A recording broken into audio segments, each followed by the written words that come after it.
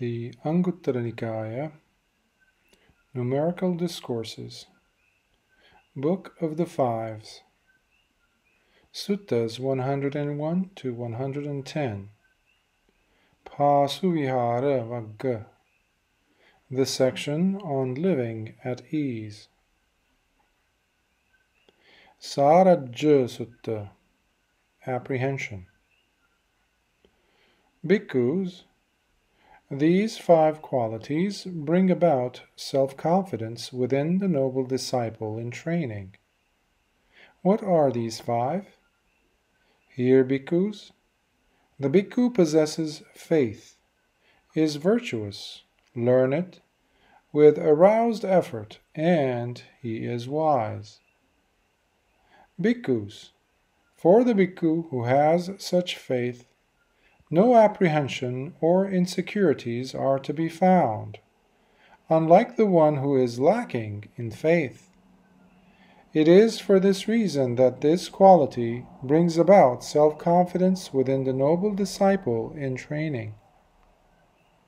Bhikkhus, for the bhikkhu who is virtuous, no apprehension or insecurities are to be found, unlike the one who is lacking in virtue. It is for this reason that this quality brings about self-confidence within the noble disciple in training.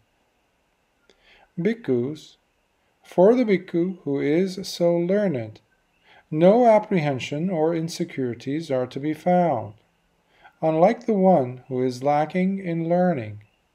It is for this reason that this quality brings about self-confidence within the noble disciple in training. Bhikkhus, for the bhikkhu who has such aroused effort, no apprehension or insecurities are to be found, unlike the one who is lacking in effort.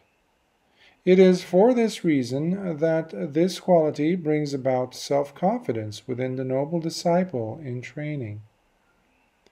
Bhikkhus, for the bhikkhu who has such wisdom, no apprehension or insecurities are to be found, unlike the one who is lacking in wisdom. It is for this reason that this quality brings about self-confidence within the noble disciple in training. Bhikkhus, these are the 5 qualities that bring about self-confidence within the noble disciple in training. Ussaṅkita Sutta, Distrustful. Bhikkhus, by possessing these 5 qualities, the bhikkhu becomes distrustful and suspected as an evil bhikkhu, one who is not to be trusted, even though he may have good intentions. What are these 5? Here, the bhikkhu frequently associates with, by visiting prostitutes, widowed or women living alone, attractive girls, eunuchs, or bhikkhunis. Bhikkhus, by possessing these 5 qualities, the bhikkhu becomes distrustful and suspected as an evil bhikkhu, one who is not to be trusted, even though he may have good intentions. Mahācora Sutta, worst among thieves.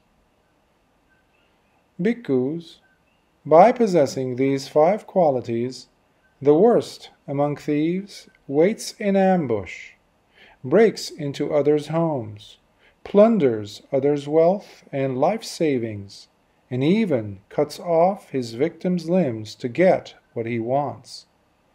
What are these 5? Here, bhikkhus, the worst among thieves hides in wait on unsuspected and bumpy terrains, in a dense thicket for cover, protected and well covered behind powerful friends, as he knows how to bribe and acts alone while committing his crimes. And how, bhikkhus, does the worst among thieves hide in wait on unsuspected and bumpy terrains? Here, bhikkhus, The worst among thieves hides in terrains that are uneven in structure and topography, involving steep elevations, rivers that are hard to cross, bumpy and jagged cliffs and mountain slopes. It is in this way that the worst among thieves hides in wait on unsuspected and bumpy terrains. And how, bhikkhus, does the worst among thieves hide in a dense thicket for cover? Here, bhikkhus, the worst among thieves hides in an overgrowth of tall grass, densely crowded with trees, a cave, or in a great thick forest. It is in this way that the worst among thieves hides in a dense thicket for cover. And how, bhikkhus, does the worst among thieves hide, while protected and well covered behind powerful friends? Here, bhikkhus, the worst among thieves seeks protection from kings or their ministers, rulers, and all those in the position of influence, as he reflects to himself. If anyone accuses me of anything, then the king or his ministers, and all those in the position of influence, will simply dismiss the case and rule in my favor. And so it happens that if anyone accuses him of anything, then the king or his ministers and all those in the position of influence will simply dismiss the case and rule in his favor. It is in this way that the worst among thieves is protected and well covered behind powerful friends. And how, bhikkhus, does the worst among thieves know how to bribe? Here, bhikkhus, the worst among thieves is wealthy with an abundant supply of resources, as he reflects to himself. If someone accuses me of something, I will settle the matter by offering him a hefty bribe and make it go away. And so it happens that if anyone accuses him of something, then he quickly settles the matter by offering him a hefty bribe and making it go away. It is in this way that the worst among thieves knows how to bribe. And how, bhikkhus, does the worst among thieves act alone while committing his crimes? Here, bhikkhus, the worst among thieves executes his attacks while neither telling nor involving anyone else. And what is the reason for this? He does so with the thought, "May my secret plans remain secret, never leaking out or being known to others, so that the treasures I reap will all be mine, none to be shared by an outsider." In this way, the worst among thieves acts alone while committing his crimes. Bhikkhus, by possessing these 5 qualities, the worst among thieves waits in ambush, breaks into others' homes, plunders others' wealth and life savings, and even cuts off his victim's limbs to get what he wants. In the same manner, bhikkhus, the evil bhikkhu, while possessing 5 qualities, lives by injuring and destroying himself, while being criticized and blamed by the wise, as he also accrues much demerit throughout. What are these 5? Here, bhikkhus, the evil bhikkhu hides in wait on unsuspected and bumpy terrains, in a dense thicket for cover, protected and well covered behind powerful friends, as he knows how to bribe, and acts alone while committing his crimes. And how, bhikkhus, does the evil bhikkhu hide in wait on unsuspected and bumpy terrains? Here, bhikkhus, the evil bhikkhu engages in non-virtuous bodily actions, non-virtuous verbal actions, and non-virtuous mental actions. It is in this way that the evil bhikkhu hides in wait on unsuspected and bumpy terrains. And how, bhikkhus, does the evil bhikkhu hide in a dense thicket for cover? Here, bhikkhus, the evil bhikkhu holds on to wrong view, grasping and attached to an extremist view. It is in this way that the evil bhikkhu hides in a dense thicket for cover. And how, bhikkhus, does the evil bhikkhu hide, while protected and well covered behind powerful friends? Here, bhikkhus, the evil bhikkhu seeks protection from kings or their ministers, rulers, and all those in the position of influence, as he reflects to himself. If anyone accuses me of anything, then the king or his ministers, and all those in the position of influence, will simply dismiss the case and rule in my favor. And so it happens that if anyone accuses him of anything, then the king or his ministers, and all those in the position of influence, will simply dismiss the case and rule in his favor. It is in this way that the evil bhikkhu is protected and well covered behind powerful friends. And how, bhikkhus, does the evil bhikkhu know how to bribe? Here, bhikkhus, the evil bhikkhu receives an abundant supply of requisites, such as robes, alms food, dwelling, and medical supplies as needed, as he reflects to himself. If someone accuses me of something, I will settle the matter by offering him a hefty bribe and make it go away.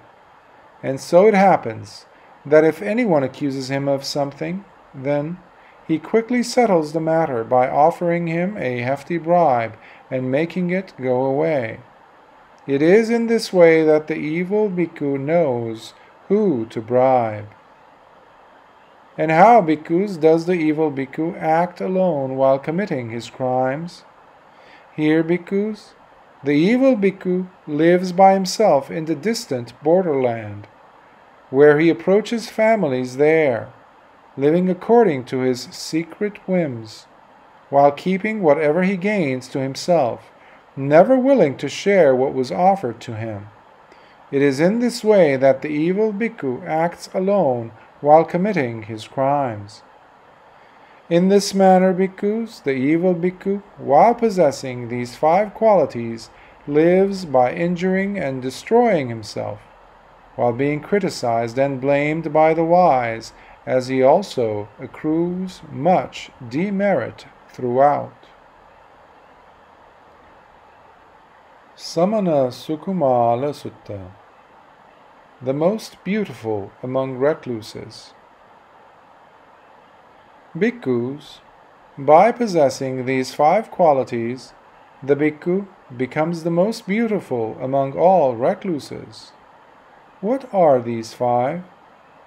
Here, bhikkhus, the bhikkhu only uses whatever robes he has been offered to accept, and rarely uses one that was not offered to him specifically. He only eats alms food he has been offered to accept, and rarely eats food that was not offered to him specifically. He only uses a dwelling he has been offered to accept, and rarely uses one that was not offered to him specifically. He only takes medicine he has been offered to accept, and rarely uses medicinal requisites that were not offered to him specifically. His companions in the holy life with whom he lives mostly behave in an agreeable way towards him, whether in body, speech, or mind, and rarely, if ever, behave in disagreeable ways. Also, they usually present him with nice things, and with a kind demeanor, and rarely, if ever, with things that are not. Any discomfort experienced through the body, whether as a result of bile, phlegm, gas, or a combination of all 3, or any discomfort that occurs due to the changing of seasons or the climate, any discomfort that happens on account of inattentive activity or sudden movements causing acute pain, or any discomfort that occurs as a result of past karma, all these rarely happen to him, as he seldom gets sick, and if they do occur, they are not much to him. Without much effort or difficulty, he quickly gains the 4 jhanas, which constitute the higher mind, and are pleasant states of respite to be experienced here in this very life. And he realizes for himself, with direct and experiential understanding, how the contaminants have all been destroyed in him in this very life, as he finally attains the taintless release of the heart, along with the release through wisdom, while living the rest of his life in that state. Bhikkhus, it is by possessing these 5 qualities that the bhikkhu becomes the most beautiful among all recluses. Bhikkhus, if anyone must be rightfully declared as being the most beautiful bhikkhu among all recluses, it is I, for I only use whatever robes I have been offered to accept, and rarely use one that was not offered to me specifically. I only eat alms food I have been offered to accept, and rarely eat food that was not offered to me specifically. I only use a dwelling I have been offered to accept, and rarely use one that was not offered to me specifically. I only take medicine I have been offered to accept, and rarely use medicinal requisites that were not offered to me specifically.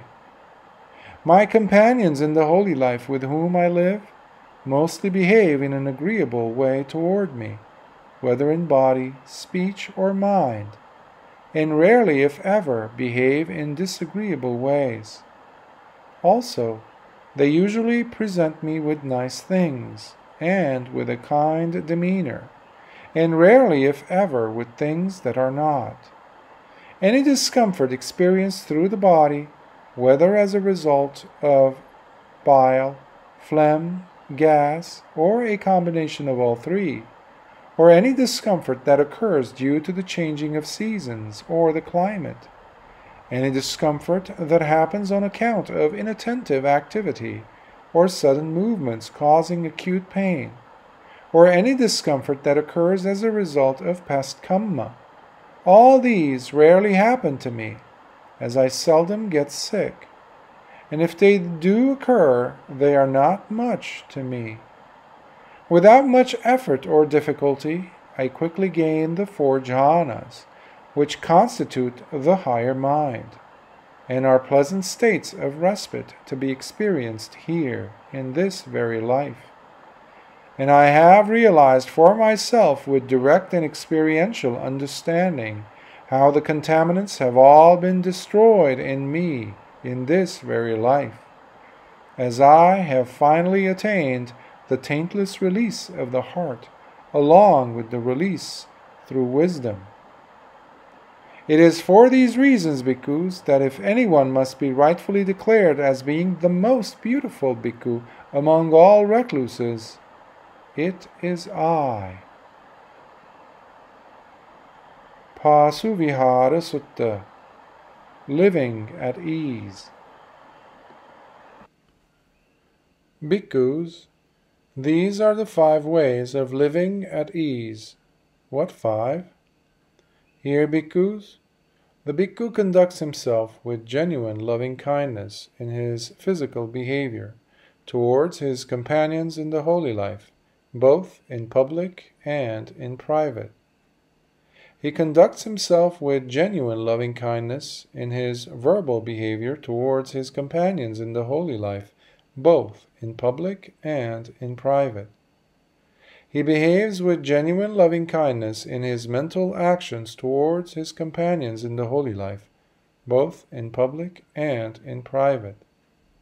Also, while dwelling with his companions in the holy life, whether in public or in private, the bhikkhu lives virtuously throughout, abiding by the rules that remain unbroken, flawless, unblemished, liberating one from slavery, setting one at peace, whereby they are praised by those considered to be truly wise, unmistakably leading one to collectedness of mind.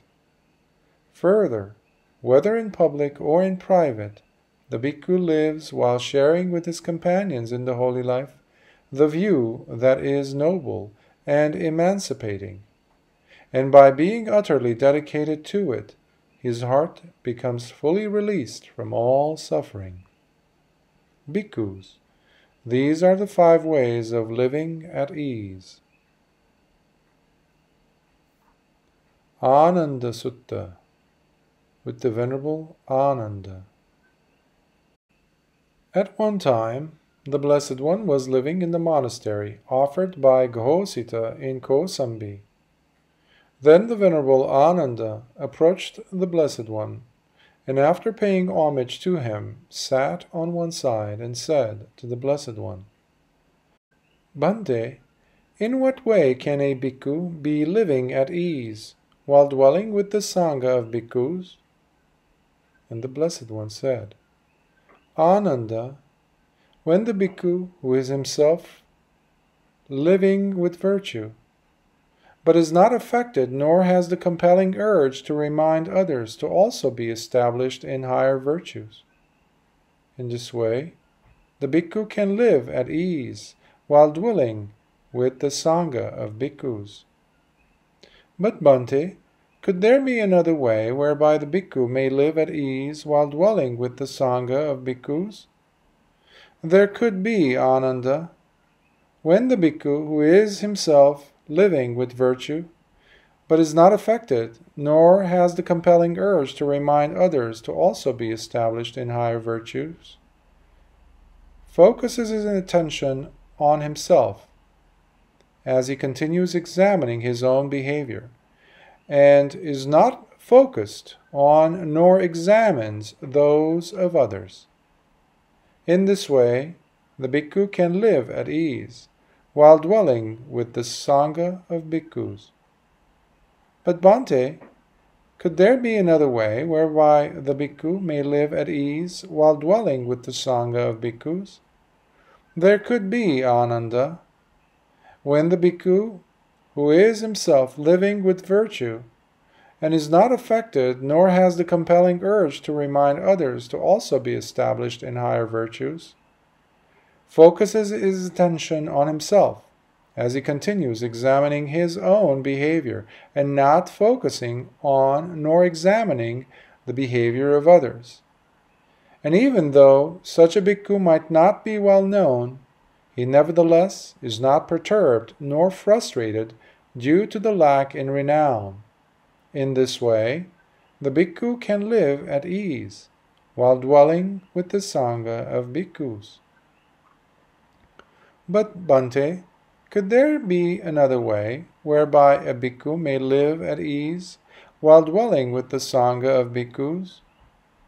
There could be, Ānanda, when the bhikkhu who is himself living with virtue, and is not affected nor has the compelling urge to remind others to also be established in higher virtues, focuses his attention on himself as he continues examining his own behavior, and not focusing on nor examining those of others.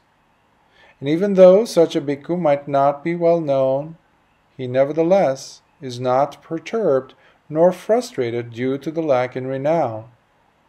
And furthermore, without much effort or difficulty, this bhikkhu quickly gains the 4 jhanas, which constitute the higher mind, and are pleasant states of respite to be experienced here in this very life. In this way, the bhikkhu can live at ease while dwelling with the Sangha of bhikkhus. But Bhante, could there be yet another way whereby a bhikkhu may live at ease while dwelling with the Sangha of bhikkhus? There could be, Ānanda, when the bhikkhu is himself living with virtue, but is not affected, nor has the compelling urge to remind others to also be established in higher virtues, and instead he focuses his attention on himself, as he continues examining his own behavior, and not be focused on nor examining those of others. And even though such a bhikkhu might not be well known, he nevertheless is not perturbed, nor frustrated due to the lack in renown. Furthermore, without much effort or difficulty, this bhikkhu quickly gains the 4 jhanas, which constitute the higher mind, and are pleasant states of respite to be experienced here in this very life. And he realizes for himself, with direct and experiential understanding, how the contaminants have all been destroyed in him in this very life, as he finally attains the taintless release of the heart, along with the release through wisdom. In this way, the bhikkhu can live at ease, while dwelling with the sangha of bhikkhus. Beyond this, Ānanda, I say there is no other way of living at ease that is more sublime or exquisite than this. Sīla Sutta. Virtues. Bhikkhus, by possessing 5 qualities, the bhikkhu becomes worthy of offerings, worthy of hospitality, worthy of gifts, and worthy of veneration with clasped hands, becoming the unsurpassed noble field of merits for the entire world. What are these 5? Hear, bhikkhus. The bhikkhu is accomplished in his virtuous behavior, accomplished in his collectedness of mind, accomplished in his wisdom, accomplished in his release, and he is accomplished in his knowledge and vision of release. In this way, bhikkhus, by possessing 5 qualities, the bhikkhu becomes worthy of offerings, worthy of hospitality, worthy of gifts, and worthy of veneration with clasped hands, becoming the unsurpassed noble field of merits for the entire world. Asekha Sutta, gone beyond the training. Bhikkhus, by possessing 5 qualities, the bhikkhu becomes worthy of offerings, worthy of hospitality, worthy of gifts, and worthy of veneration with clasped hands, becoming the unsurpassed noble field of merits for the entire world. What are these 5? Hear, bhikkhus. The bhikkhu possesses the aggregate of virtuous behavior of one who has gone beyond the training. He possesses the aggregate of collectedness of mind of one who has gone beyond the training. He possesses the aggregate of wisdom of one who has gone beyond the training. He possesses the aggregate of release of one who has gone beyond the training. And he possesses the aggregate of the knowledge and vision of release of one who has gone beyond the training. In this way, bhikkhus, by possessing 5 qualities, the bhikkhu becomes worthy of offerings, worthy of hospitality, worthy of gifts, and worthy of veneration with clasped hands, becoming the unsurpassed noble field of merits for the entire world. Cātuddisa Sutta. Feeling at home in all 4 directions. Bhikkhus, by possessing 5 qualities, the bhikkhu feels at home in all 4 directions. What are these 5? Here, bhikkhus, the bhikkhu possesses a virtuous character, practicing and being restrained by the patimokkha. He possesses the right conduct, while seeing danger in the slightest fault, as he keeps true to the rules he has undertaken, by keeping them alive in his heart, whether being alone or in public. The bhikkhu is also learned, remembering and applying the treasures he has learned from the Dhamma, teachings that are good in the beginning, good in the middle, and good in the end, knowing their full meaning and phrasing in words and letters that delineate the perfectly complete and pure holy life. Remembering the Dhamma he has learned, he practices it by verbally reciting and mentally pondering and investigating the treasures it contains, as he understands and penetrates into their true meaning. This bhikkhu is satisfied with whatever he is offered, be it robes, alms food, dwelling places, and medical requisites when ill. The bhikkhu, without much effort or difficulty, quickly gains the 4 jhanas, which constitute the higher mind, and are pleasant states of respite to be experienced here in this very life.